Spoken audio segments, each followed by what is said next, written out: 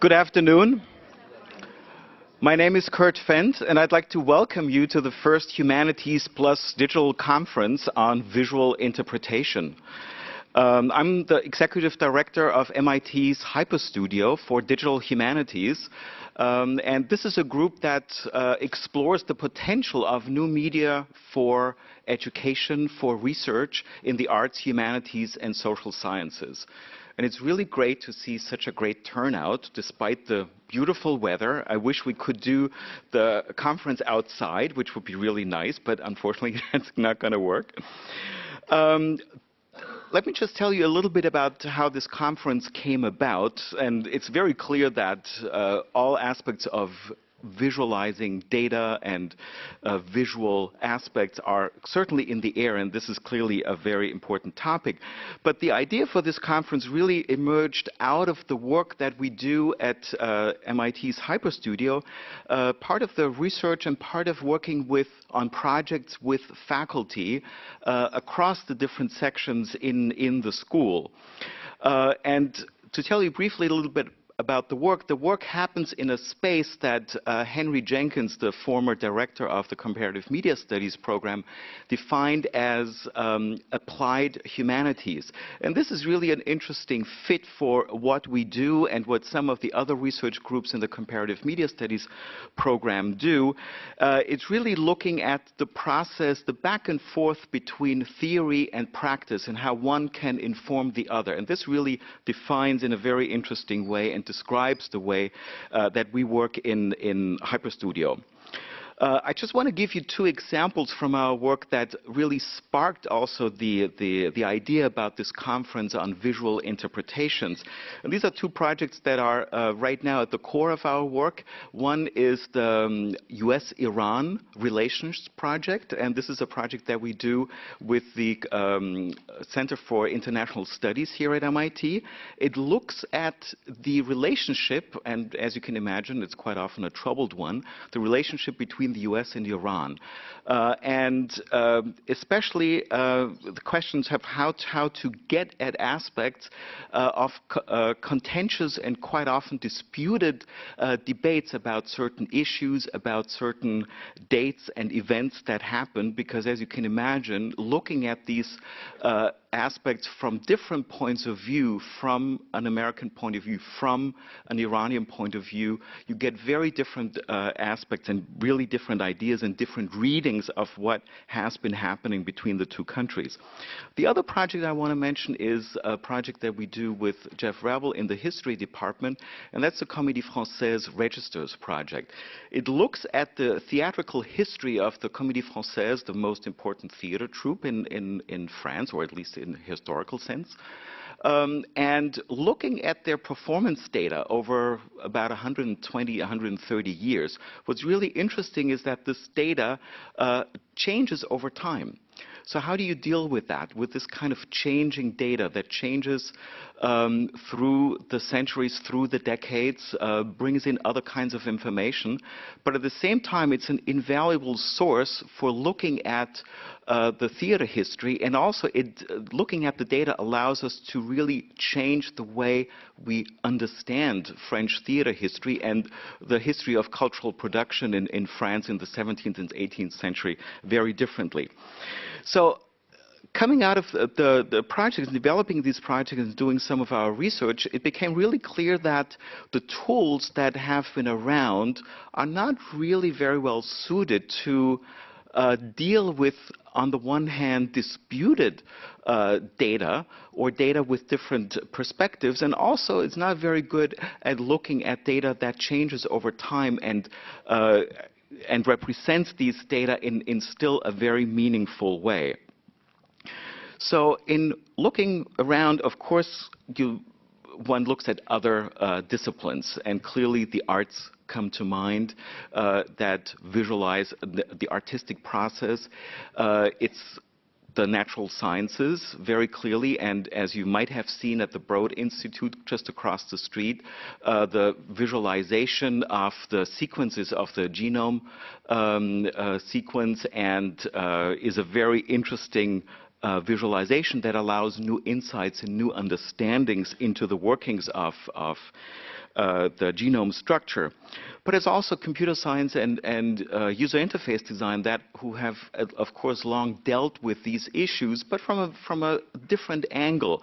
So the question is, how can we bring these aspects into rethinking the tools that allow us to do research, to even change education in a very interesting way, bringing in other aspects of interpretation into looking at data and data visualization. And of course, how can we use these tools to move from knowledge representation also to knowledge interpretation? One aspect that we should not forget, of course, is looking back at history. There are many great examples for data visualization. And of course, at that time, it wasn't called data visualization, but it was maps that represent a view of the world, different kinds of genealogies and other aspects that really, on the one hand, helped people understand the world, but also shaped that understanding of the world at that time.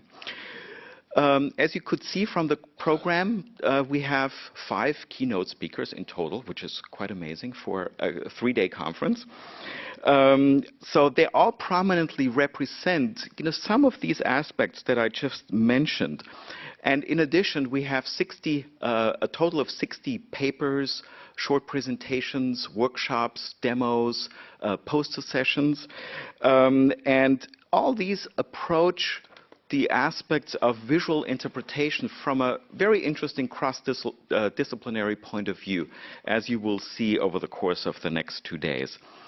And I'm sure at the end of the conference, we will have hopefully a better understanding of these aspects, the issues that will be raised. We will hopefully have new ideas, hopefully know what we need to do next, but also, I think more importantly, have many more questions what we should do next. So enjoy the conference.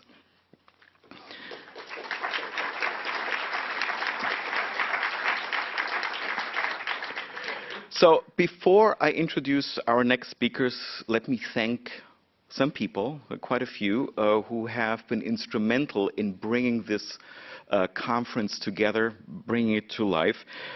First of all, let me thank the HyperStudio staff. First of all, Gabriela Horvath. I'm not quite sure if she's here.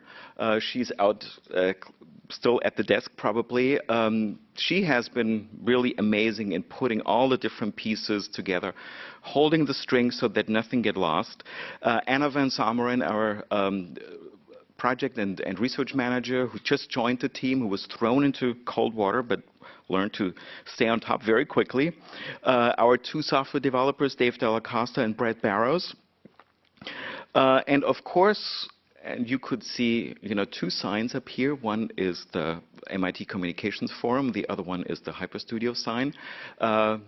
Brett Seville, who is representing the MIT Communications Forum. He's an amazing conference organizer.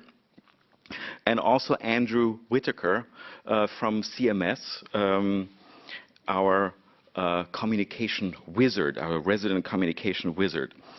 And then we have 2 student helpers, Andrea Robles and Lindia Williams. And of course, last but not least, let me thank our alumni donors, without whom this conference would not have been possible, and certainly it would not have been free. So let me introduce our first speaker, and that's Deborah Fitzgerald. She's the Kenan Sahin Dean of the School of Humanities, Arts, and Social Sciences. She has always been a great supporter of digital humanities at MIT, of CMS, and of HyperStudio. And afterwards, we will hear some brief remarks by Peter Donaldson, who is professor in literature and Shakespeare scholar, creator of the Shakespeare Electronic Archive, and now the Global Shakespeare Archive, and faculty director of HyperStudio, longtime supporter and collaborator in all things digital. Deborah, please.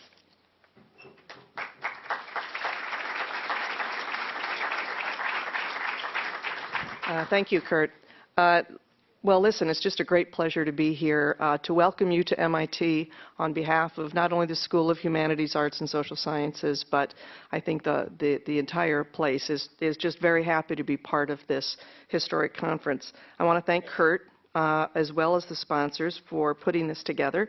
I'm excited to be part of it. MIT, as you know, those of you who are from MIT and those of you who are from outside, MIT is an experimental culture at its very heart. It's what we're about. And I think that the hands-on experiential learning components of what goes on within the labs and the classrooms at MIT is really at the heart of what makes it distinctive. And that's no less true in the humanities, arts, and social sciences than it is in science and engineering and business and the other great parts of the Institute. But sometimes it's hard to keep in mind that the experimental is a good place to be. It's a little scary, I think, for many of us. As a historian, I can say I'm fairly traditional in my research methods, but I'm drawn like a moth to the flame when it comes to digital humanities, as I think many of us are in a process of transitioning to something very exciting and very new. Well, actually, very exciting and not so very new, just new to some people like me. But clearly, digital humanities and visual interpretation needs to be what we are supporting and growing. Certainly as administrators, this is where things are moving very quickly and with a lot of great excitement. And it's not only as supplements to textual analysis, which is often the kind of conversations I get sort of drawn into, but really as in terms of creating entirely new forms of scholarly and cultural communication. That's the sort of larger frame in which I'd like to see us move. And all of you who are academics in the humanities fields know that this is a very exciting, exhilarating, terrifying, wonderful future that we are making now. So I'm just delighted that we're having these conversations here at MIT. I wish you a very good conference, and thank you very much.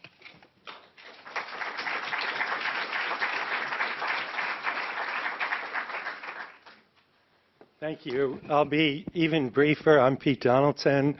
I'm the faculty director of HyperStudio, and I want to welcome all the distinguished plenary speakers and attendees here. It's really, I can say this because Kurt has done by so far most of the work that I can stand apart from it and say this is as exciting a conference as I think I've ever been at the start of, and it's at a pivotal moment. Visualization and visual media are at the very, very center of transformations in the humanities. We're at a time when knowledge and the sharing of knowledge about them are absolutely critical for the advancement of the field and for for creating the most healthy path for the humanities as we engage the digital age in the coming years. It's very exciting. I expect wonderful things out of it. I'm delighted to be a part of it. Welcome, and we proceed with the rest of the conference. Thank you.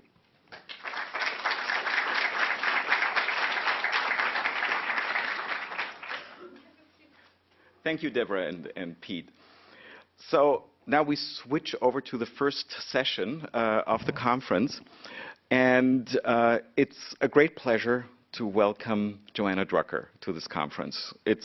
She's clearly a preeminent scholar who we've looked for a very long time, for inspiration for our work, and it's a really great pleasure to have her here. This first session, as you can see, as I pointed out before, is a double feature. This is part of the MIT Communications Forum, but it's also the opening keynote of the Humanities Plus Digital Conference. And so let me just quickly introduce Joanna first, and then after her talk, I'll introduce our two respondents. Joanna is clearly among the core scholars who rethink what it means to do humanities research in digital environments, and I'm very glad that she has been able to join us for this conference. Joanna is the Martin and Bernard Breslauer Professor of Bibliography in the Department of Information Studies at UCLA. Her research and teaching focuses on electronic scholarship, digital aesthetics, and visual information design. In 2008 and 2009, she was the Digital Humanities Fellow at the Stanford Humanities Center, where she worked on a project titled Diagramming Interpretation. Do you see a connection here? She was one of the co-founders of the Speculative Computing Laboratory at the University of Virginia, a research group dedicated to exploring experimental projects in digital humanities. She has published extensively on the history of written forms, typography, design, and visual poetics. In addition to her scholarly work, Joanna is internationally known as a book artist and an experimental visual poet. Recent titles include Sweet Dreams, Contemporary Art and Complicity, Chicago 2005, Graphic Design History, A Critical Guide, that she did with Emily McVarish in 2008, Testament of Women, 2006, and Combo Meals, 2008. Her recent book, Spec Lab, Digital Aesthetics and Speculative Computing, University of Chicago Press, 2009, has been, as I mentioned, very inspirational for our work in HyperStudio. As she describes the concept of speculative computing in Spec Lab, she moves beyond the instrumental, well-formed, and increasingly standardized business of digital humanities. She and her team use computers to create, and I love that term, visual provocations, visual, verbal, textual results that were surprising and unpredictable. But most importantly, her group introduced the notion of subjectivity and point of view into digital environments as the basis of an interpretive and expressive representation, an argument that without doubt will be part of many discussions throughout this conference. So join me in welcoming Joanna Drucker.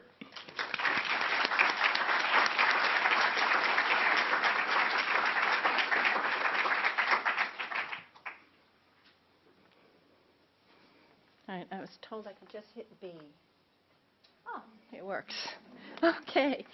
Thank you very much. It's an honor to be here and among such distinguished company, presenters and audience alike, I'm sure.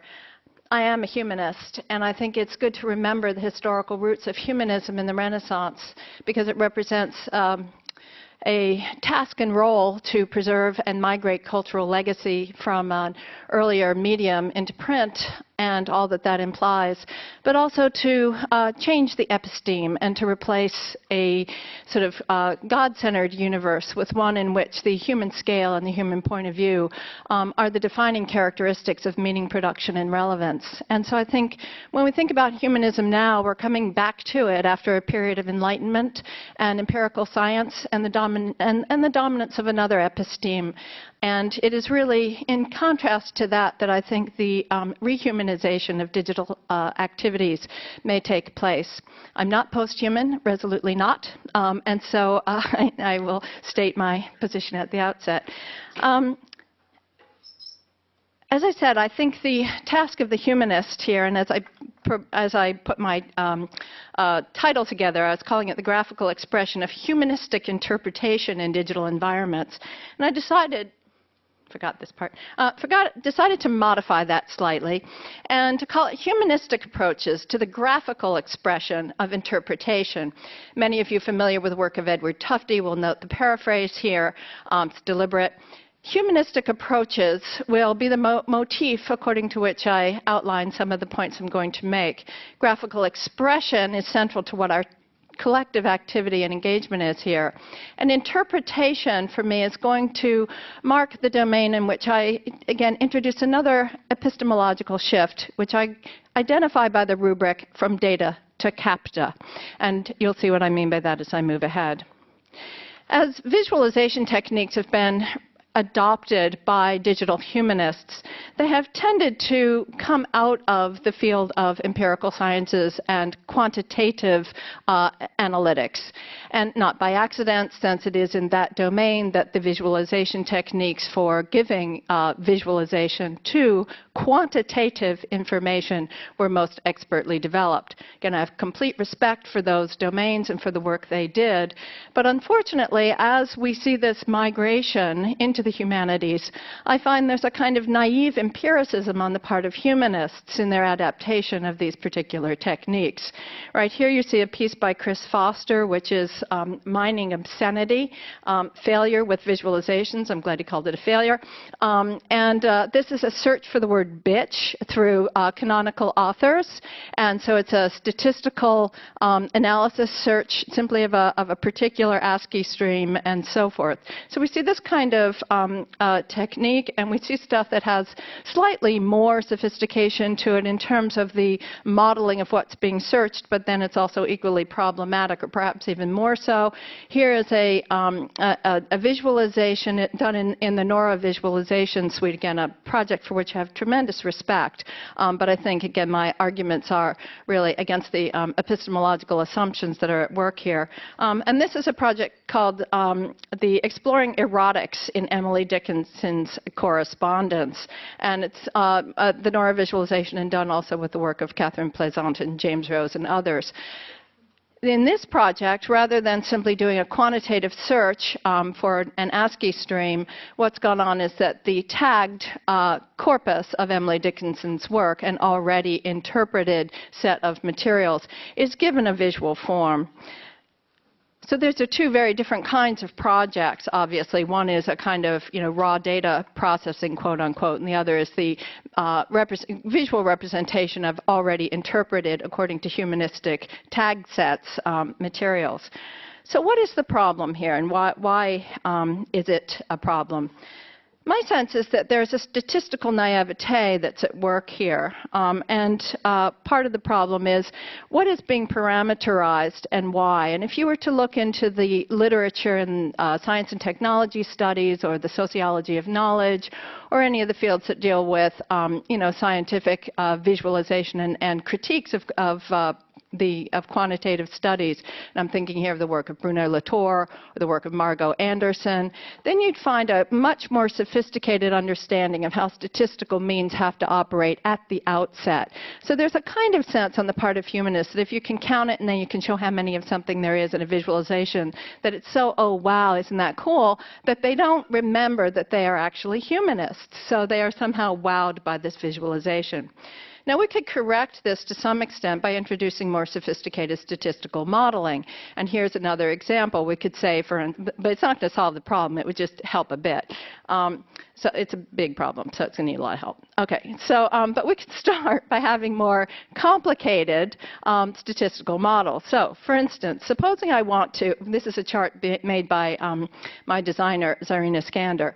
Supposing I want to chart the number of novels that were put into print in by a single publisher across a number of years, say 1855 to 1861. Well, I can do a little bar chart and list the number of titles that come into print. Wow, is that dumb? Okay, so that is completely without any of the kind of intellectual apparatus that humanists bring to the analysis of history, the history of publishing, books, and so forth. So let's complicate this. All right. So we're going to, instead of showing the number of titles simply in a year, understand that a book doesn't come into being just in the year in which it's published. That, as a matter of fact, there's a gestation period. You can see those little spermatozoa giving rise to books. Okay, so there's a gestation period, a development period, an acquisition period, a publication period, and some of these books are aborted, not to push the analogy too far. And so that basically, when we're looking at the statistical model, suddenly it becomes a lot more interesting. Things don't just appear in a year. The nature of a year, the nature of publishing, and the nature of a book are all problematized according to some degree of humanistic inquiry. So that would already be somewhat of an improvement to use this kind of fuzzy graphics in which data are shown as a composite rather than a singularity. However, I think we have a deeper problem to address here, and it is not simply a matter of modeling humanistic statistics, right, and giving them more sophistication, but instead, as I said, shifting the epistemological ground. And that is a really serious problem. And that is the place in which I believe the humanities have a serious and substantial role that is cultural as well as intellectual in pushing back against the dominant models of a kind of quantitative and empirical approach. So what would that look like? What are the issues? This is not simply an opposition between quantitative and qualitative methods. Not at all. That's extremely simplistic. Instead, what I want to suggest is that humanistic interpretation is never about self-identical objects. It is always about observer-dependent and codependent relations between phenomena and their constitution in a constructivist model. In other words, what we have to do here is switch our notion of knowledge from knowledge to knowing and borrow from the kind of cognitive studies approaches that come out of Maturana and Varela, Eleanor Roche, and that really are grounded in an opposition between a realist model of knowledge and a constructivist model of knowledge. So it's that shift that I'm really trying to advocate here. And to do that, we have to really question certain fundamental assumptions about how we know what we know. Oh, I didn't talk about this piece. So here's a problematic visualization, and problematic on several levels. So again, a fascinating and interesting project. It's a visualization that was done by students at Stanford to work with the Republic of Letters group. And what the Republic of Letters group is trying to show is the correspondence networks that existed from about 1660 to about 1800 in Europe around Enlightenment figures exchanges through the mails. And so the points of origins and the points of reception are encoded in the metadata of the materials that are being processed here. And the visualization was generated to show this traffic, this kind of movement of correspondence from one site in Europe to another in this particular period. Now, there's a number of issues here, of course. Now, this is 1629 to 1834, 1824. I can't see it from here. So, first of all, what map of Europe? Europe? Countries? Help me out? Okay. So there's a few little issues there. Then there's the idea that, I don't know about you, but I just sort of have a hard time remembering airmail in that particular period of time, or air traffic. So there's a way that this visualization reifies a notion of correspondence networks according to a completely anachronistic model, as if letters simply travel from one point to another without circuitous routes, without all kinds of encounters, without all kinds of difficulties that have to do with the experiential reality of the space-time continuum within a historical frame. So again, the humanistic sort of framework suddenly falls away, which in itself would not be so problematic, except that the reifying rhetorical force of visualizations is so powerful that we look at this and go, ah, that's the correspondence network, and it so isn't, for instance. Okay. So how do we go about making these kinds of changes? How do we shift from an observer-independent notion of self-evident knowledge to an observer-codependent notion of emergent conditions of knowing? And how would we visualize that? Well, we took on experimenting with this, and I mean, certainly I haven't solved this problem, but we took on this experimentation in looking at temporality in our temporal modeling project at the University of Virginia.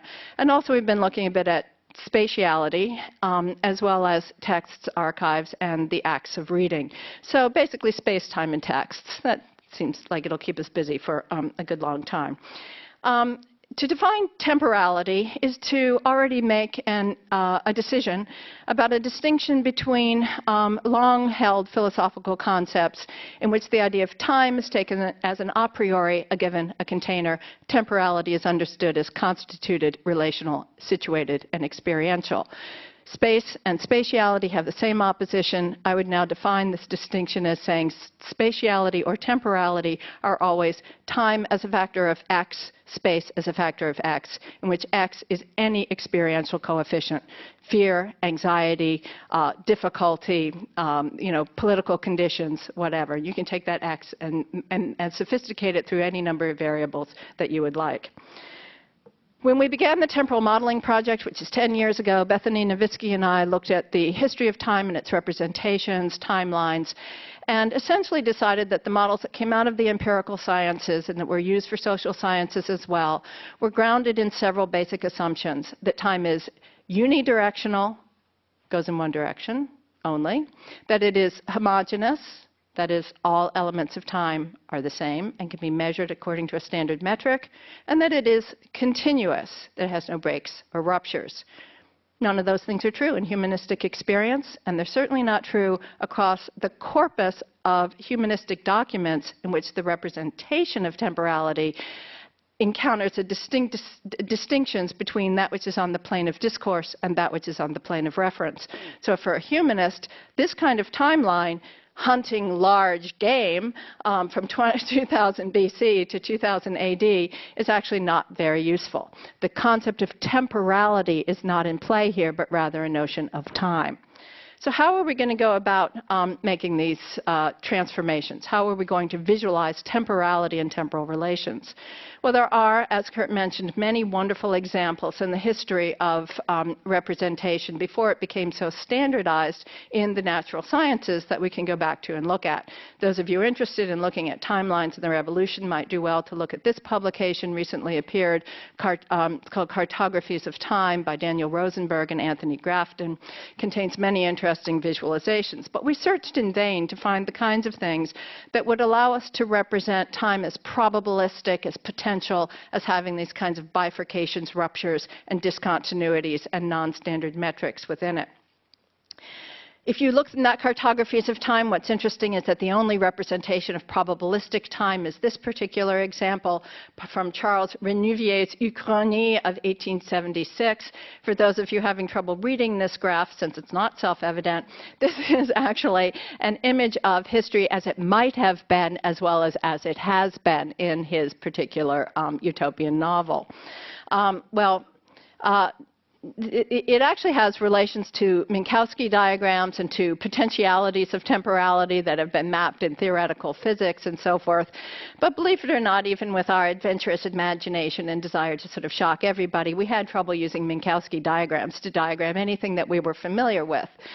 What were we trying to diagram?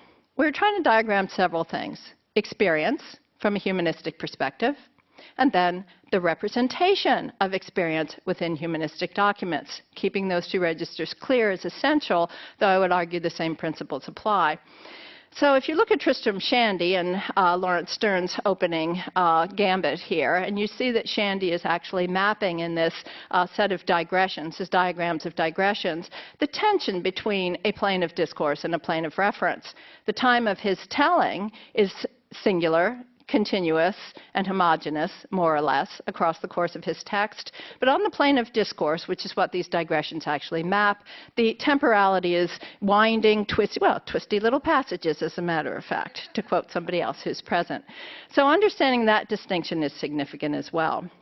Bethany and I then set out to try to think about how we might map temporality by including various kinds of relational propositions, syntactic inflections, causality, foreshadowing, anticipation, and regret, and to make them into some kind of a system where those kinds of influences could be shown. We were working within an XML environment, so I have to say our sketches at the outset were more successful to my mind than the actual platform that we built, though the platform had its virtues and its benefits. It was a graphical display for generating knowledge that generated XML structured output. So that was an important move within the digital humanities community that was largely text-based, believed in tagging first and looking afterwards. And we were trying to demonstrate the priority of a visual model for creating epistemology. We made this particular system with all kinds of possibilities for bifurcated timelines, event glows, casting shadows of foreshortening, anticipation, and regret, and came up with an entire system of elements and entities, behaviors, and tasks. And again, built this in actually a Flash-based program environment. But the constraints of XML hindered us from doing the kinds of things that I would really love to see done with this project, and that is to morph the Cartesian grid in ways that it can't be as long as you're exporting structured XML.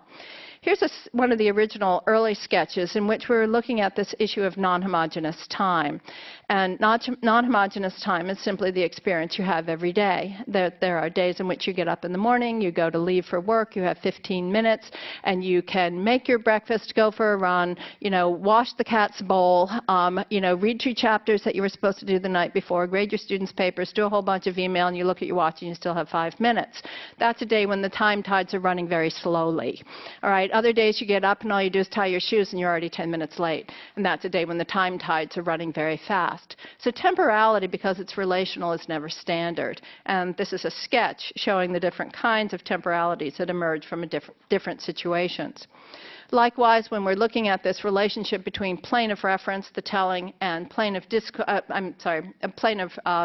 reference, the told, and the plane of discourse, the telling, that the fragments, the ruptures, the overlaps in any discourse field need to be projected differently onto a timeline to create its temporal form. We were looking at the multiplicities of temporality within experiential environments as well as representational fields, and thinking about what we called the now slider, that little glow in the upper corner there, which is a point of view system. And we began to introduce systematically point of view into our model to say that temporality is always experienced from somebody's subjective inner standing point, and that in any complex system like a family event, there are multiple points of view at any given time, and that the temporalities organize themselves around those subject positions.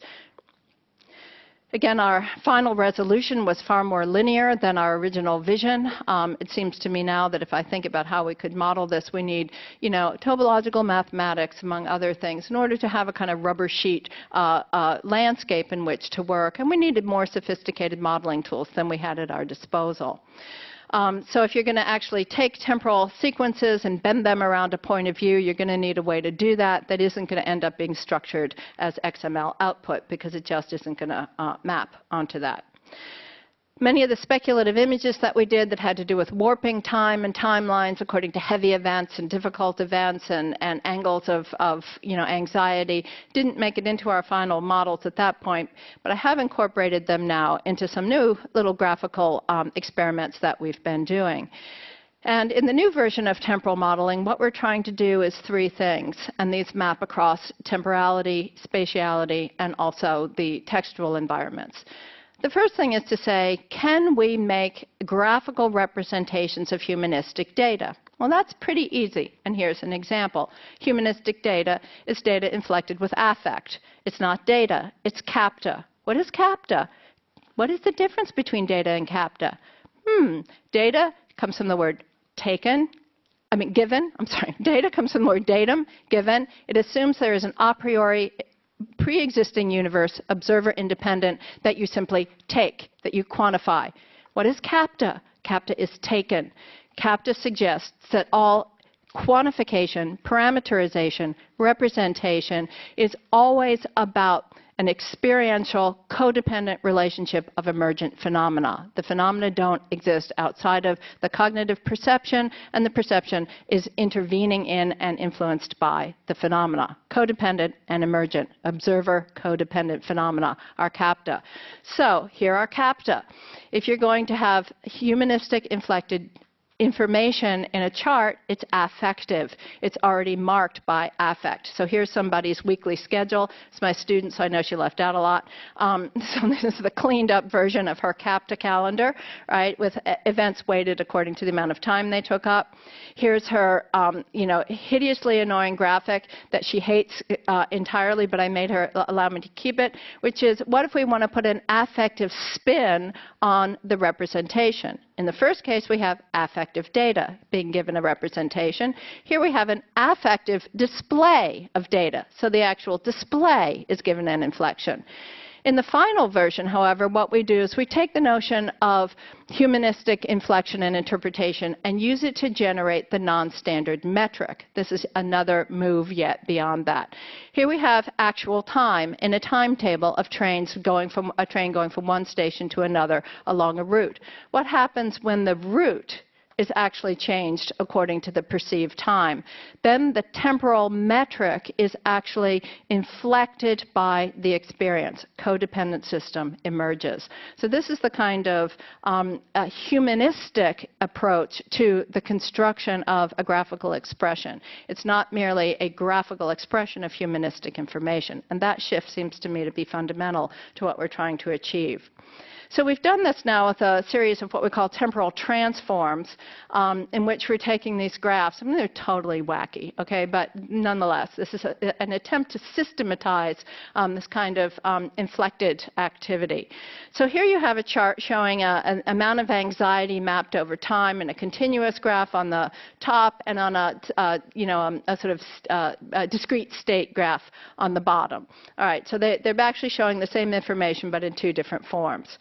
Now, if you take the discrete state graph and you just take the area of difference, the area of change from one state to the other, you can generate, again, this is just using the graphics to generate something. You can generate these forms. You see them on the bottom. Okay, so we have the difference in anxiety.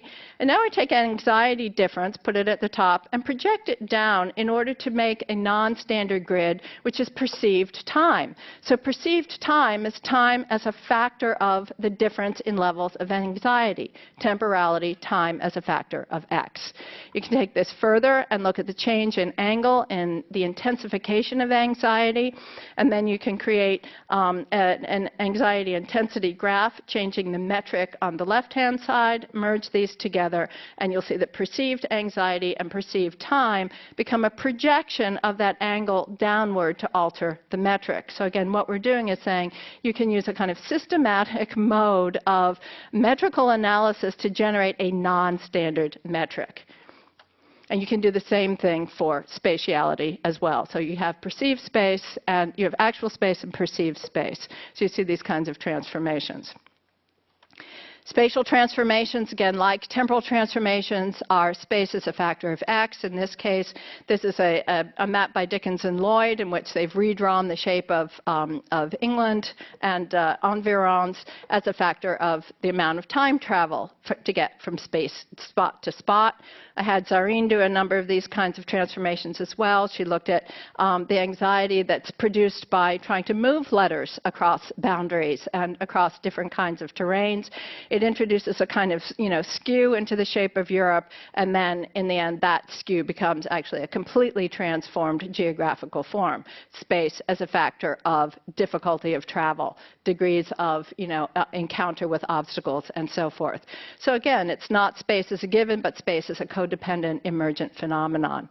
Another little experiment with this is just the kind of, implosion on the Cartesian grid. This is, an experience I watched happen on the beach in LA, where a little boat came up and was wrecked. The open space of the beach became charged in a particular zone, and then fences, boundaries, and all kinds of activities began to accrue around it. And that zone took on so many microzones that the whole space around it became highly charged, morphed, and warped.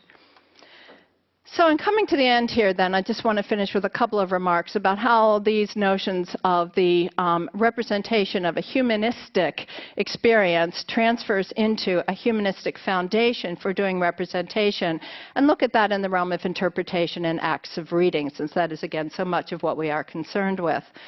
I come back to our familiar object, the book, as a page, printed text, still with us in spite of everything.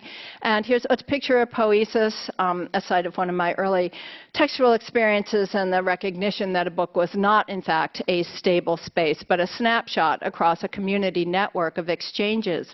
Lo and behold, footnotes, marginalia, commentary. I suddenly understood. A text is not a thing. It is a site of contention, debate, and social exchange in a snapshot moment.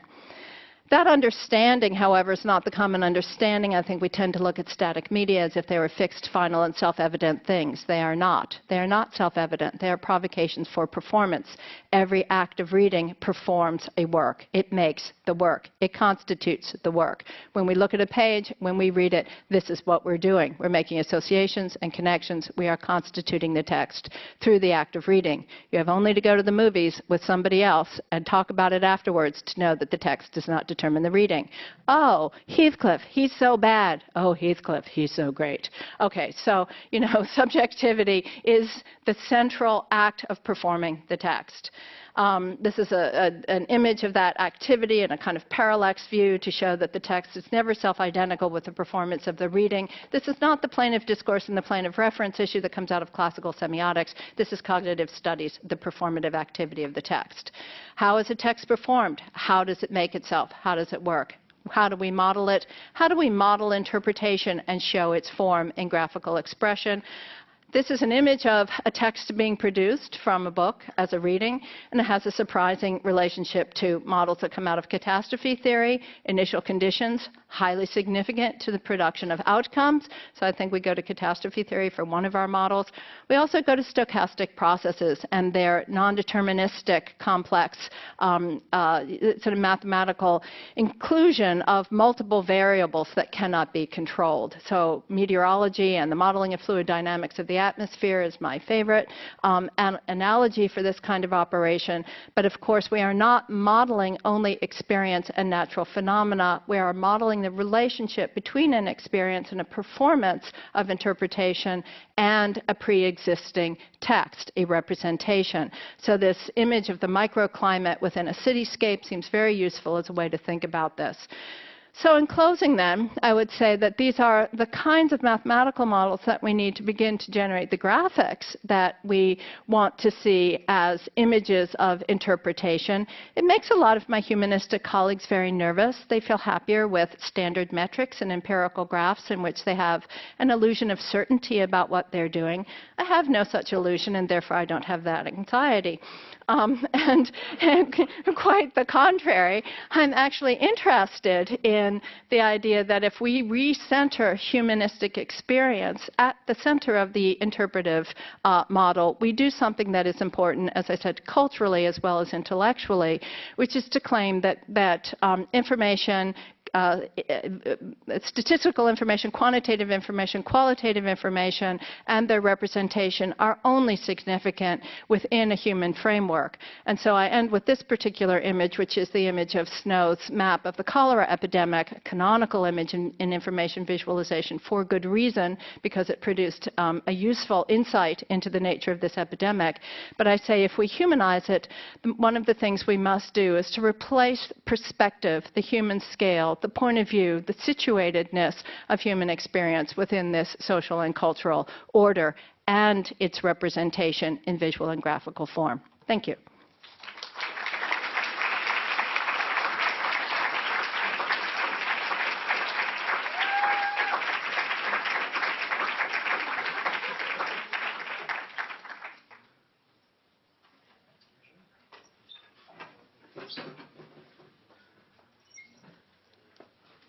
So, Joanna, thanks a lot for this very inspiring talk and lots of interesting questions and remarks that will come from that.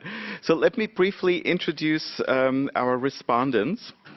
On the right-hand side, or left-hand side actually, you see Amber Frit Jimenez. She's a designer and educator who builds experiences, installations, and sites that confront issues ranging from politics and surveillance to representations of women in media. Her recent work includes interactive video installations, performance-based participation from large-scale online audiences, and print design. Amber is currently teaching courses on network cultures at the intersection of art, design and critical theory at the new MIT program for art, culture, and technology, and also the Rhode Island School of Design. Amber is a 2010 fellow, research fellow at the Jan van Eyck Academy in Maastricht in the Netherlands, and has been just appointed, which is really great news, an associate professor at the Kunsthochschule in Bergen, the Bergen National Academy of the Arts in Norway, starting in the fall 2010. She has presented her work internationally at institutions including Banff New Media Institute in Alberta, Canada, Cornell University, Harvard University, Smithsonian Institution, Time Warner, Toshiba Research and Development Lab in Tokyo, Japan, the American Institute of Graphic Arts, and at independent venues such as Art Interactive, Upgrade International, and DFN Gallery in New York City.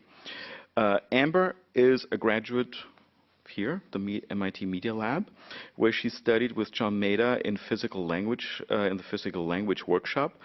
Prior to beginning her degree, she researched and designed interactive software to research through and visualize large bodies of text in the cognitive machines group here at MIT. Amber also has been organizing really interesting conversations together with Ute Meta-Bauer in the visual arts program on mapping controversies and what was the other contested cities or several, yeah, in that realm. So it's a really interesting series that many speakers. The next respondent, Nick Monfort, colleague here at MIT, is Associate Professor of Digital Media in the program in Writing and Humanistic Studies. He earned his PhD in Computer and Information Science from the University of Pennsylvania. Nick develops computer games, is a critic, theorist, and scholar, and computational art and media. But he also writes poems, text generators, and interactive fiction, and has collaborated on projects such as the group blog Grand Text Auto, or 2002, A Palindrome Story. More recently, his work has focused on platform studies, and as one of the first outcomes of his research is the book that he and Ian Bogost wrote, Racing the Beam, the Atari Video Computer System, 2009, MIT Press. Nick also wrote what Johanna just mentioned, Twisty Little Passages, an approach to interactive fiction in 2003, and has co-edited the Electronic Literature Collection, Volume 1 in 2006, and many of you probably know, the New Media Reader, published by MIT Press in 2003. So I'd like to welcome you and encourage you to discuss Joanna's talk.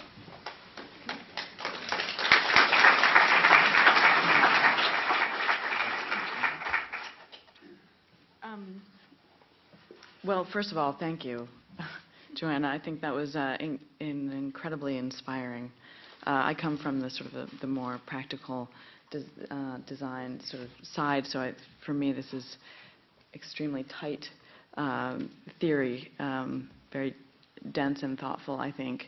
One of the interesting things that you point out, I think, is that to really push against the quantitative approach, but I think you're much more nuanced in how you present that, and to really think about how we construct different ways we construct knowledge.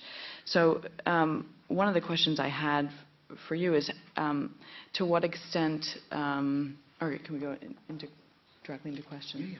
Yeah, sure.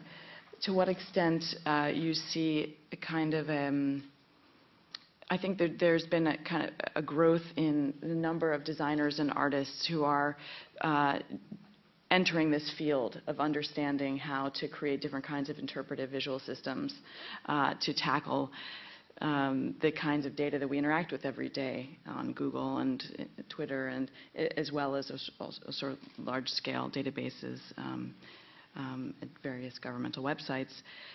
How do you see the kind of community of designers being able to tackle these questions? In other words, can we think about ways to engage the participation, of artists to look at these issues, and can we systematize that, or is it just a messy business?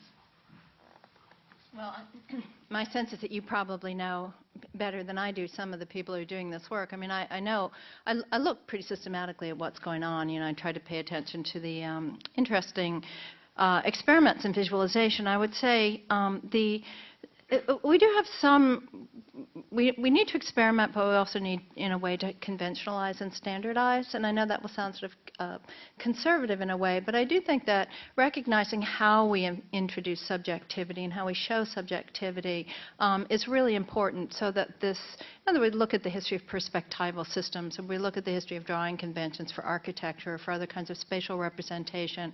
And there are modes of representation that mark their subjectivity and ones that don't. And again, that distinction between the marked and the unmarked is, you know, a long-standing one within textual analysis as well as within visual analysis. And I think that that distinction is important to maintain and to indicate, to have a system of showing from where is something being produced. Because as soon as you know the place from which something's being produced, then you place it within, you know, a set of cultural relations. And, you know, it's like ideology 101. Who made it, for whom, for what purpose? So it's so basic, but really without that, the representation, whether it's visual or textual, seems to have a life of its own, as if it is simply the thing itself. And it's that thing that presents itself as the thing itself that we know is the first point of intervention in any cultural analysis, because nothing is simply self-identical. So I think figuring out conventions for showing how subjectivity is rooted not just within individual experience, because that's only marginally interesting, but within the system of cultural and social relations that constitute us is also really important. And when I smiled when you said, oh, and those large data sets on government sites, and it's like, exactly, like where is one within those environments? Where are we? You know, where is the human scale within this large world that we inhabit? That's just by way of saying yes. Show me. I'm ready. Nick, do you want to? Sure. Yeah, I wanted to actually. Do you need your cord? Yeah, plug in here. Let me do that.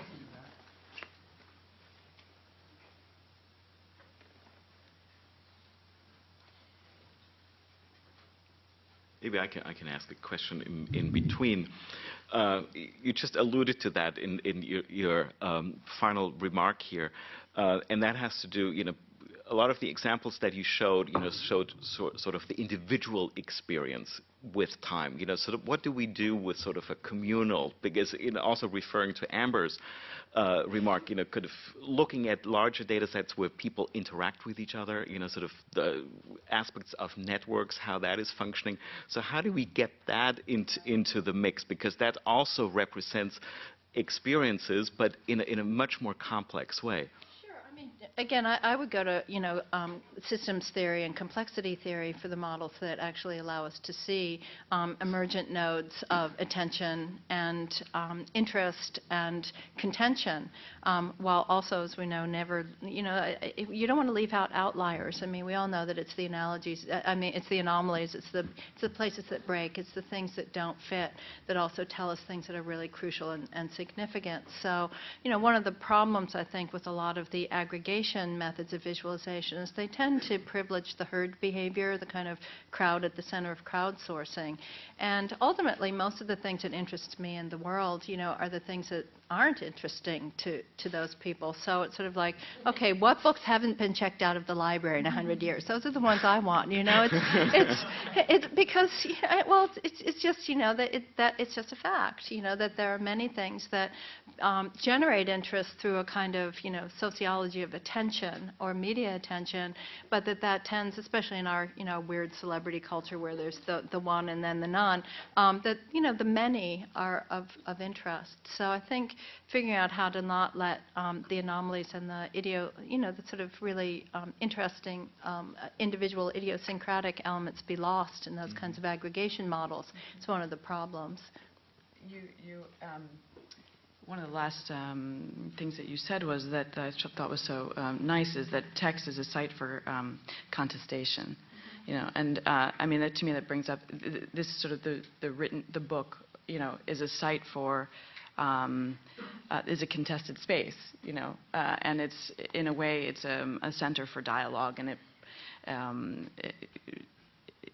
kind of at the center of a lot of disagreements and problems that we have.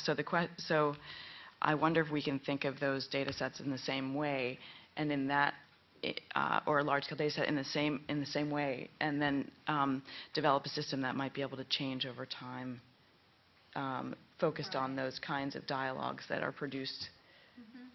Well, I guess the question is, what is the purpose of the representation and the visualization? And again, one of the things that I guess I'm trying to sort of shift here in talking about this epistemic model from knowledge to knowing, from the notion of a kind of totality of something that exists to something that is always experiential and that is always about performance and process, is that there is in the just basic nature of reification in images of large-scale data sets a sense that that aggregate has some totalizing capability that we're trying to get at. And I ask why? Because in fact, it's as if knowing everything would be useful. But you know, it's the Village Voice syndrome. You get to New York, you open the Village Voice, and you think, I have to do everything. But in fact, that's not what you want to do. You want to do anything, but do it, you know, and experience it. So the aggregate, I think, reinforces that sense of a totality. And totalization models by themselves are really repellent to the humanistic experience, right? I mean, fascism was about totalizing experience within which the individual aligns and therefore loses their critical apperception of humanity. I mean, that's Adorno's critique. And so this is really significant to, in fact, pull back from the totalizing imagery and say, it's about knowing. It's about the experience of knowing. That's the human scale. It's not about being able to grasp the totality of everything, because that almost has no value within human experience. If you can inflect a relationship, it's about the relationship to what it is to know an aggregate, that has some significance. So where do we inflect that relationship and mark it? And again, I go back to Adorno, who says, you know, unless you have a space for the inscription of subjectivity within a social system, you have fascism. And so, I'm not trying to say that, you know, data digitalization is fascism. I'll let somebody else say that. It's too simplistic. But my point is that, again, recognizing what it is we're after, which is experiential. It's knowing. It's being. It's not knowledge, right? So, at least for me, it's not about knowledge. It's about knowing. And that's a huge difference, right? Anyway. So, Nick, do you want to? Sure. So I was hoping during Kurt's long, kind introduction to me that he would explain what I had to do with visualization, because if you look at some of my creative work, for instance, you'll notice that it's pretty much all text, and these are projects that. Some of them I've worked with video artists. I've done some projects that involve images here and there, but I'm pretty heavily textual and engaging with computation in some ways. So from this sort of perspective, I'm about as qualified, you know, as Roger Ebert is to talk about whether video games are art or not. But you know, I do have this interest in my research that's ongoing in this interactive fiction system, Curve Shift, that deals with narrative theory and creating complexities in timelines, although with a textual display. And in platform studies that Kurt mentioned, looking at the way that computer platforms affect and are affected by various cultural forces. And then a recent code studies project that I'm working on with 11 others, analyzing a very short Commodore 64 BASIC program. In fact, this program is an example of visualization of a computational process in and of itself. So our interpretation here is trying to interpret something that is inherently a visualization, and rather than using a visualization to try to understand something that is textual. But these are projects that also give me some type of angle. But for the most part, it's working with Mike Danziger, who'll be on the closing panel with me. He did his master's thesis here in CMS. I worked with him. That gave me a little bit of insight into what information visualization is like.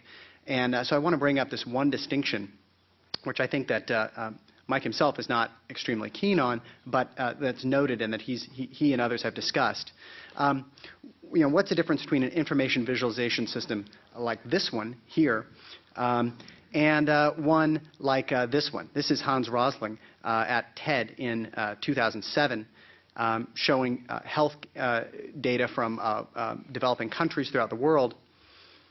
And of course, this is Chief John Anderton from Minority Report.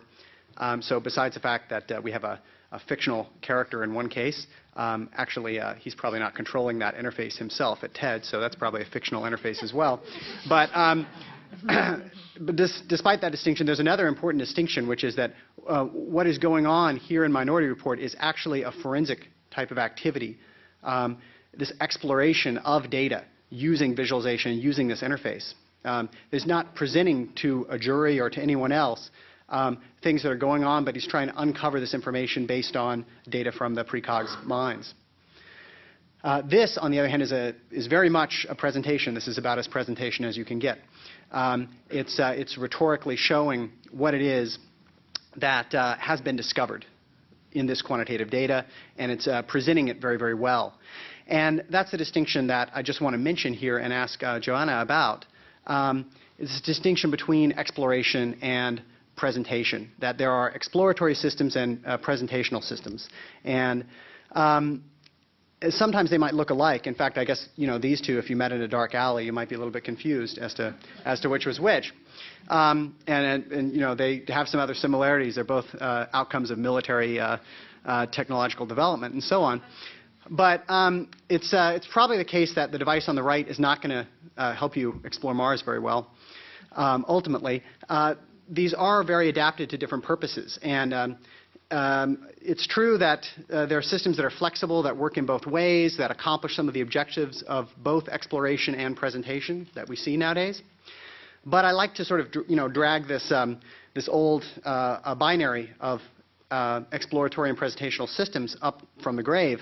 In fact, most of my career is dragging old binaries up from the grave, and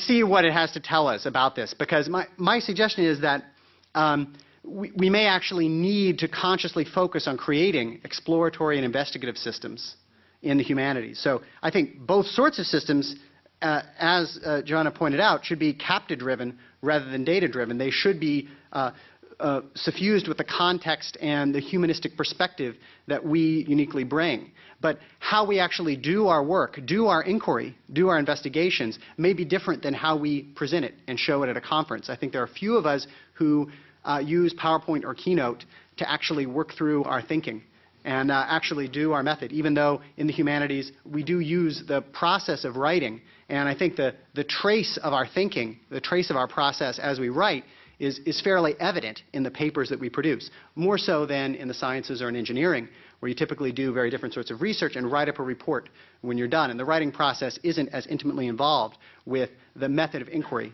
that you're engaging in. Now, what this means is that a humanistic paper, you know, actually conveys something about the thought process, the exploration, and the inquiry that went into it. And I think that's something that the humanities do fairly well. I'm not sure that that reading those papers to at a conference where you have, you know, 30 parallel sessions to an average audience of 3, and reading them word for word is exactly the way to go about that, perhaps. But the humanities has some of this right when it comes to investigation, and I think we want to bring that type of discussion and revelation of inquiry into the process as we use these methods of data visualization, as we use other techniques to inquire into how it is that we can make sense of the world humanistically, using technologies, using context, but also using the quantitative data that we have and the processes that we have for looking at that and visualizing that. Super. Well, lots of really good points here. Anyone who wants to talk about the Night of the Living binaries is interesting to me. First of all, just one little point, and that is that text is visual. Okay, so I could go back through every screen you showed. Not once I've memorized it. I could go back through every single screen and talk about the way that the artifactual evidence in those screens could be analyzed because of the visual characteristics there. So bad boy. Okay, but aside from that, the important issues here really do have to do with knowledge generation versus knowledge representation, and it's an important distinction and one I think we should think about it in a number of different ways, because there's also the pseudo-exploratory. Okay, so dynamic queries in pre-existing data sets are pseudo-exploratory. All right, in other words, they allow you to generate a certain kind of set of answers to pre-existing questions that are already quantified, but the data set is there. It's actually, just a multifaceted inquiry into a representation.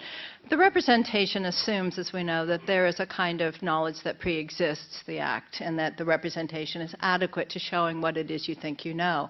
So I would question all of those things, because basically the reading of the representation, as I'm trying to argue, is always iterative. So the notion that the representation stands in a relation of equivalence to something that's in the world, either an experience or an analysis of text or corpora or other information, is simply wrong. Okay, I mean, there were 25 years of deconstruction that we all went through. We went through post-structuralist camp training in order to take apart that notion, and then somehow when we became digital, we forgot. I didn't forget, and a lot of other people haven't forgotten, that in fact we have to critique representation always. But that's still different. That distinction still holds in the way that you're describing it, for the way in which a system has affordances for actual investigation and production of something that's not literally already inscribed within it at the outset, and that which only can produce for you alternative readings of what's literally inscribed. And here I think an interesting example, and some of you may know this, is the Worldwide Telescope. Anybody here familiar with the Worldwide Telescope project at IBM? It's interesting how few people are. I think it's an interesting project for humanists to look at. Microsoft, thank you. Oh my God, here I am. See, I told you I know nothing about brands. Okay, so Microsoft. But the Worldwide Telescope is an attempt to take multiple visualization techniques, infrared and what are the micro I know there's heat visualization and light visualization, and all these different and mathematical models, all the different ways in which astronomical phenomena can be given a visual form, and to integrate them into a platform where you can play with looking at multiple views, and you begin by the layering of views and the changing of scale to be able to examine the phenomena under investigation. And you can also upload, citizen scientists are allowed to upload observations and data into this within limits. I mean, it's not really as open as all that. But the point is that the many different aspects, or the different kinds of slices or views across that astronomical phenomena are combinatoric in this system. And the combinations often produce insights that weren't pre-existing, and that's possible partly because of the scale of astronomical data. There's just so much more than we can process, that letting a lot of different people sort of, it's, like the SETI screensavers, it's like letting a lot of different people play with it increases the probability that something could be discovered. But the system itself is set up to allow those recombinations to take place in ways that aren't part of the pre-existing data set, right? So the combinatoric actually aggregates to something that wasn't there in advance. The difference between that, of course, and a humanistic environment is no way do humanists, imagine that there is a single sky, right? I mean, astronomers agree there is a single sky, more or less, mapped according to fairly standard coordinates. You couldn't get a humanist to agree to what is the Renaissance with another humanist who's, talking about the Renaissance. There's no shared coordinates. So that's where it becomes interesting. What are the coordinate systems that we can begin to exhume from our interpretive understanding, so that we see what these modelings, these intellectual modelings of our understandings and our arguments are, and then it's in the differences among those that we begin to see the aggregation of knowledge generation in a productive way, I think. So it's a really useful distinction. So there are many more questions that are coming up immediately, but I think we should open it up to the audience at this point, so hopefully we can also continue the discussion afterwards. But I'd like to open it up to the audience, and if you could step out and go to the microphones, or could we get those microphones to...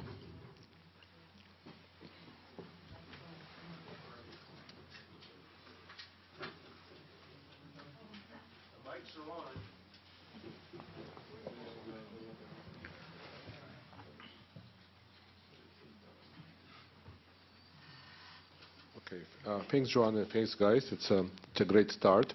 So, Joanna, as you know, I on the one hand agree with everything you said. On the other hand, I violently disagree with everything you said. I know. We've been to this but before. I hope we can make it. But I think it's going to be a productive one. I hope. Okay. No, because I think the problem I have with your talk is that you get the feeling that there is this kind of default kind of humanism, like this box. And if we can just bring it in and make visualization more interesting. But my question is, what is a human, what's a humanism, right? So we can think about Foucault, who basically postulated in one of his more provocative books that human itself was a historical construction of human sciences. Or we can think about Adorno, whom you mentioned, who saw kind of humanism of Enlightenment leading up to culture, industry, and fascism. But let me make it more concrete. So I'm thinking about a very recent article in which you maybe or may not be familiar with, by Brun Latour, where he makes this wonderful argument that interactive visualization is what actually would allow human sciences to finally become scientific. And his argument is that in the hard sciences, because there are just so many elements, right, where there are so many atoms, people had to use things like equations and generalizations. But in humanities and social sciences, people always used generalizations, periods, genres. People talked about abstract things like postmodernism, and nobody observed postmodernism, right? It's a generalization because we didn't actually have enough technology to go and observe all the actual elements and count. So he makes the argument that interactive visualization is actually would finally allow humanities and social sciences to talk about large number of events and elements without abstract aggregation. So there's a kind of argument here which in some ways maybe even questions that perhaps humanism was a kind of mistake because we didn't have the right technology. Anyway. Well, okay, so the points on which I disagree with you in that set of remarks are, of course, I do agree that human is a historical construct. And it's constantly changing, and it's always in play. And we know that humans also construct their sense of themselves according to the articulation of an other. We are other than the angels, we are other than the devils, we are other than the apes, we are other than the machines. And so, we can certainly look at that, and it's a very rich and interesting field. So I agree with you that human is a concept that's under construction. Humanism, however, is a specific historical phenomenon, and I think it's important to remember its historical moment as well as its historical trajectory, and the fact that humanism doesn't go away with the coming of the natural sciences and empirical methods, but it becomes one among several methods. And in the Renaissance, those methods are much more mixed than they are as the disciplines begin to specialize and isolate themselves. The moment at which we encounter the research university and the academy is one in which those degrees of specialization have become so rarefied that I think, and also so differentiated in terms of the cultural authority that they assume, that the humanities have been pushed almost into a defensive posture. What good is the humanities, right? What use is the humanities? The humanities come to be seen as a kind of, a little sort of, backwater, or a little detour, a little eddy off here to the side where you might contemplate, well, poetics, for instance, right? And that's not. And what I'm trying to argue is that for all that I believe in the study of cultural legacy materials and poetics and aesthetics, and I do believe in them and I believe in their value, I think there's a more important value for the humanities, which is, in fact, in this epistemological difference from the sciences. And what I'd say to you is that most of the fields that feel the need to append the term sciences to themselves are simply not, or they wouldn't be so, in need of that appendation. And that, I don't think that the desire for humanists to make their work achieve a condition of certainty so that they will feel like the sciences is a desirable thing. I think there are things that humanists can do with technological means and computational means that are very useful. In other words, I can take a term, as in the charting of obscenity that Chris Foster was involved in. He's taking that word bitch, okay? It's a word. It's a word that appears in the corpus of English literature. And he's very interested in seeing how does that word transform in its meaning because of its context and its use. That is a project at a scale that you can't do unless you can automate it. It just can't be done by a human being. It can't even be done by a team of 100 human beings because it just, you have to aggregate it. So there are wonderful things, I think, and questions we can ask by using technological means, but they are not, I don't think, to be validated by according them the term certainty. In other words, I don't think this is about scientific knowledge. I think it remains a question of humanistic inquiry into the ways in which things like language are situated within circumstances of use and historicity and specificity and their performance and so forth. So, I guess I would just disagree that I don't see that the need here is to give the humanities its final stature by making it a science, but rather to say the humanities actually have a set of principles that are foundational to interpretive inquiry that are as valid and as necessary within the cultural domain as the principles and claims to certainty which naive empiricism would assert. Most scientists would not assert that kind of naive empiricism. Most scientists and social scientists, in fact, are very critical of statistical models of knowledge as certain. And it's only the humanists who suddenly adopted these visualizations who suddenly think, oh, now I'm a scientist. It's like, a scientist wouldn't think that, okay? So that's where the mismatch comes in. But the mismatch is not because humanists haven't gotten it right. It's because humanists have not, I think, used the foundational principles of humanism to construct another set of interpretive tools. And I think that's what we're trying to grope towards here, is what would those interpretive tools be? So. Thank you. So I'm stepping out, but I just want to say, I think one thing which you said, the scientists are not to blame. It's the humanists who are trying to become scientists without really understanding what science, for example, for the last 150 years has been about uncertainty, probability. Right? Yeah. So we actually have something, anyway. I don't think there's any to blameness here. Again, and I think what's interesting, truthfully, is that digital humanities is coming of age. And in the early days of digital humanities, there was a sense in which, and it's a phrase I heard repeatedly in Virginia, we all went into the room as constructivists, and came out after our conversations with our advisors as pragmatists or realists. And why? Why did we cede that ground? And when Bethany and I started to do temporal modeling, you cannot imagine the amount of resistance that generated. A visualization is not accurate. It's not a data set. How are you going to be sure what you're showing? It's all subjective. And it's like, and the problem is what? But really it was, we came up against so much resistance. The anxiety about certainty is huge. And I said, I just happen to, be missing that gene. So. Okay. Hello. You gave me a keyword, certainty.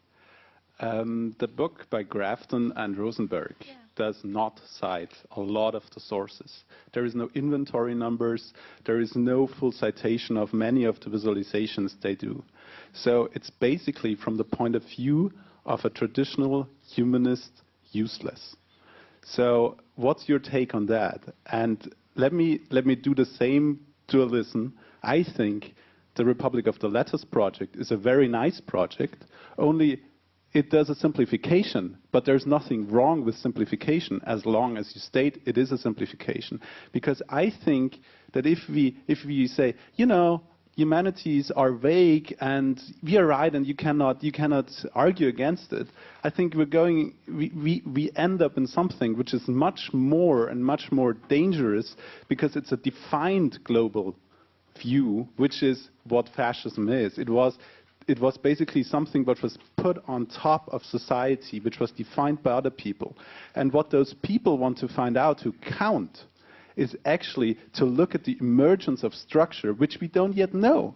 But we have to actually look at the data. We have to count. We have to look at all this stuff. And if we don't do that, we will end up in a vague universe of everybody can say what he or she wants. And I think that is okay, but that's not science or research, right?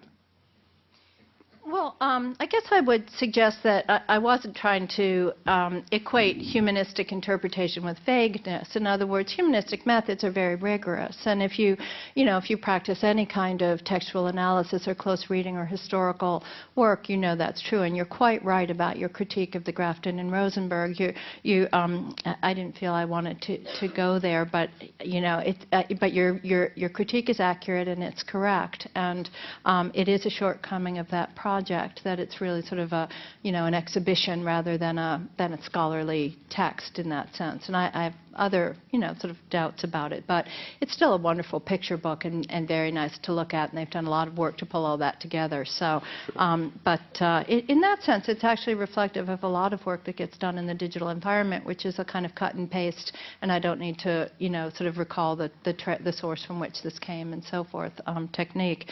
So you're completely right on that point. But the issue, I think, was, and I don't want to, again, take Republic of Letters too much to task, because it's an interesting project and an ambitious one, and worthy of a great deal of serious conversation. But I think, to me, the question is, what does the image reify through its representation?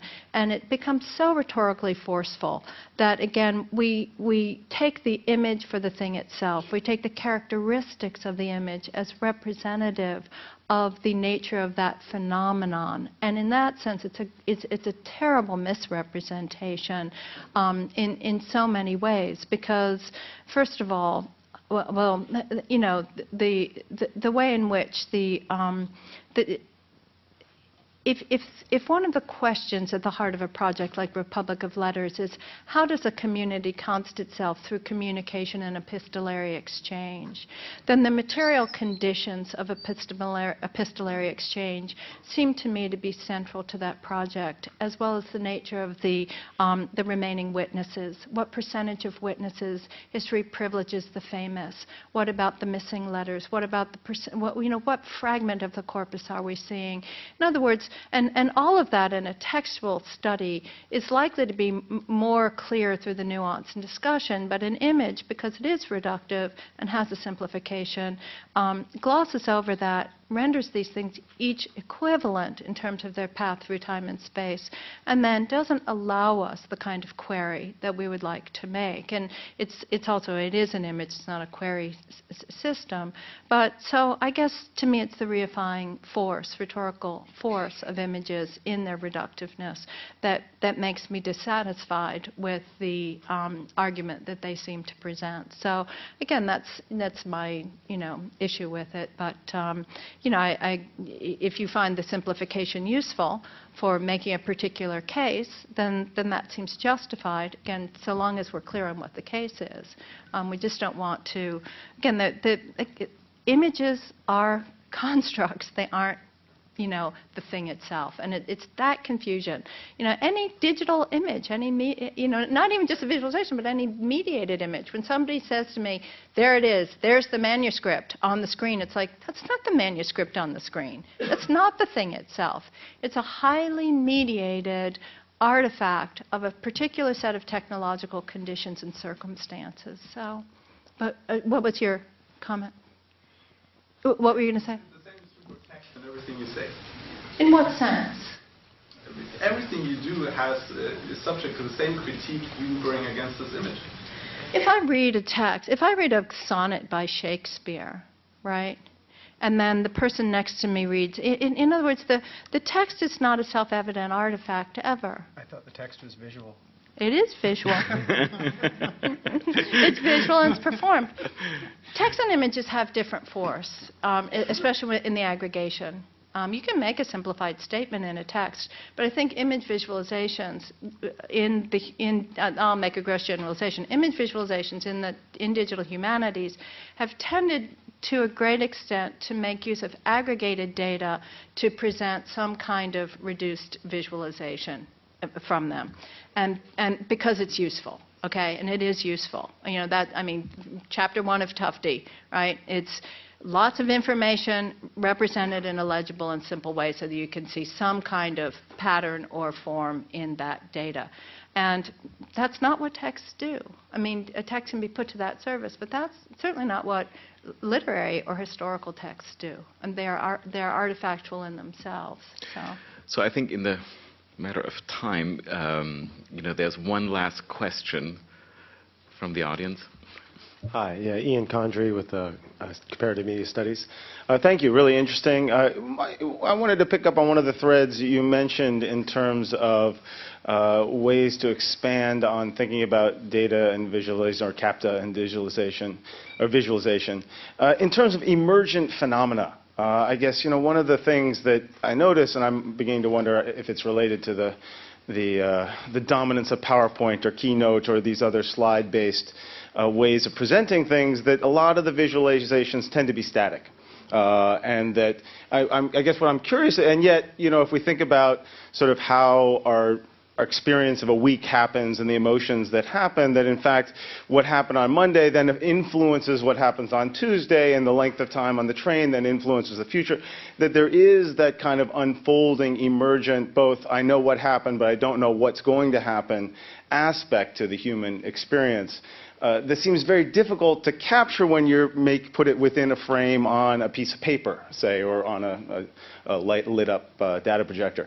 So I guess what I want to ask is, are there ways in which representing or either exploring or presenting this kind of emergent phenomenon through visualization, are there successful or interesting examples of how we might do that, or models we might look to that show promising directions to explore?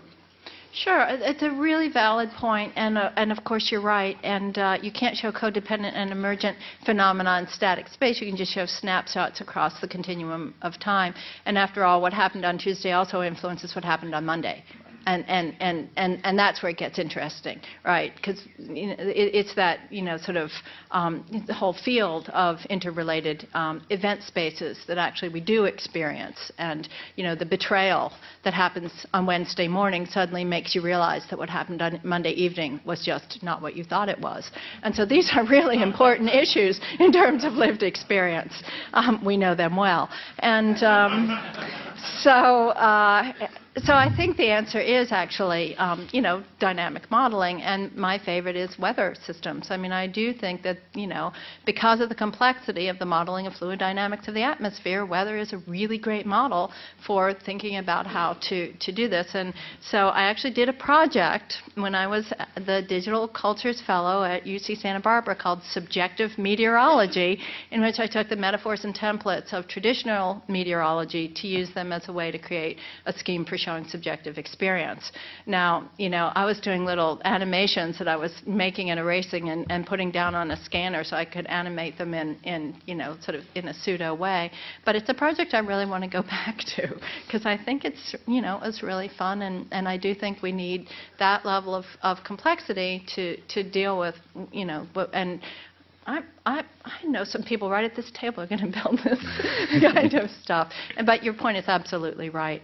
And it has to be a system that works in two directions. It can't just be that my intervention changes that. There has to be a back and forth of constraints.